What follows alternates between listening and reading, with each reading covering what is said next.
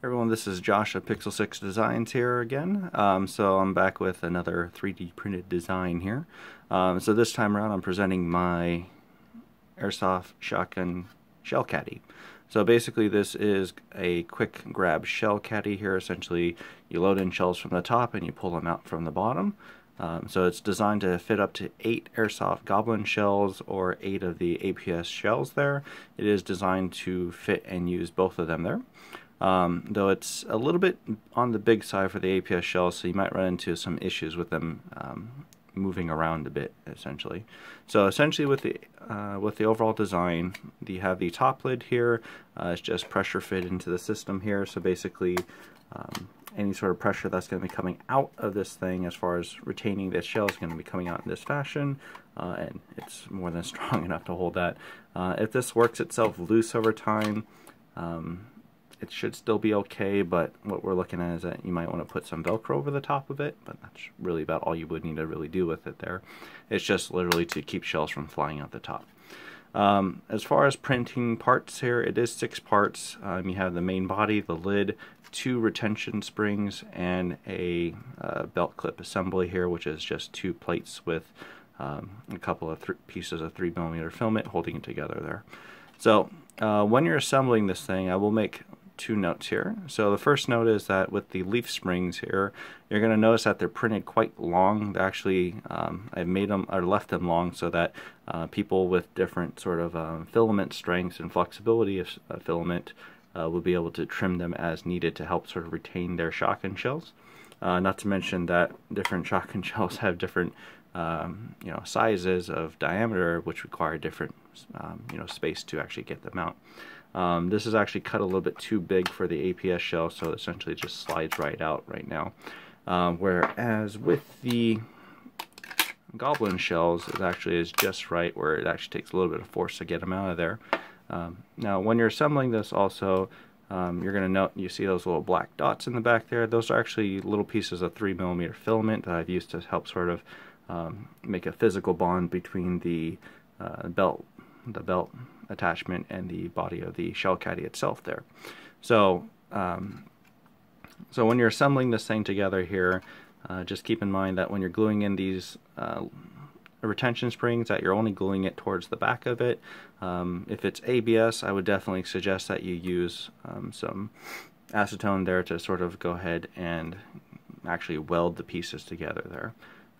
Now also onto the belt latch itself, it is meant to fit up to the 2 1/4, 2.5 inch. Can't remember off the top of my head how big this is, but essentially it's meant to fit the old school military belt. So this is pretty much the widest belt you're going to get as far as most military or airsoft gear out there. So it should accommodate most to all sizes there.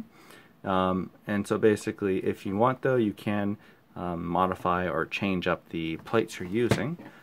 So I've got 2 plates made here. So essentially the first of which is going to be the plate with some actual teeth on them, so to help sort of grip its place. If you're using a smaller belt, I suggest using 2 of these as your hinge. These are identical pieces there. They're just one's without and basically has holes, and the other one has teeth and the holes to actually help better attach it. But essentially, if you use 2 smooth pieces, you can just simply glue it on. It should be fine. Although I like the mechanical attachment point as well with little pieces of filament. Or you can use 2 of these tooth ones here, and basically it will assemble a little bit more with more strength. As far as the hinge, what I'm using is just little pieces of 3mm filament. Heated up one of the ends and just mushroomed it out so it doesn't go all the way through and fall out continuously.